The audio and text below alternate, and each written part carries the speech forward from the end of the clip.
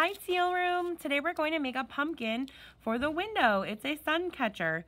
I wish today was a sunnier day to do this, but you can hang it up in your window, and they're really pretty for the holiday coming up.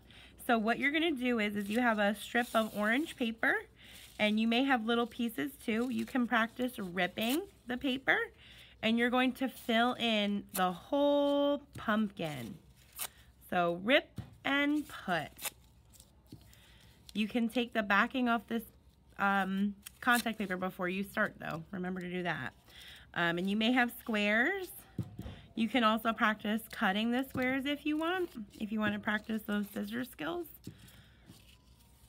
And you're going to fill in the whole pumpkin. What color is the pumpkin, friends? Our color this week is orange. And pumpkins can be orange, white, green. I see all different colors. Okay, and then when you're all done filling the pumpkin, remember if I'm going too fast, you can pause the video to catch up. You can take your stem and you can put it right on the top. And then you're going to lift this up and stick it right to the window, and it should stick. Have fun, friends!